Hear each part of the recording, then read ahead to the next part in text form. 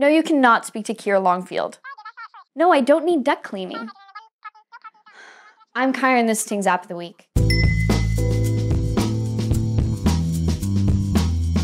Tired of getting calls from companies and people who just can't take no for an answer?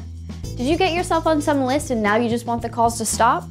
Want to block those stupid Joe texts you accidentally signed up for? Whatever the case, Mr. Number can help. Block numbers from your recent list of calls and texts.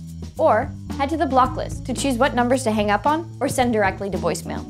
You can select groups, like suspected spam, private numbers, or a specific area code, or manually enter one. Exceptions are useful if you're looking to block all incoming calls, outside of a select few numbers. Receive a call but not sure if it's spam or legit?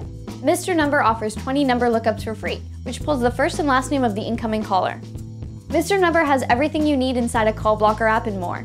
It's free and available on Android. Pick it up on Google Play, there's a link beside me and in the description below. If you're looking for more app reviews, make sure to subscribe to Ting.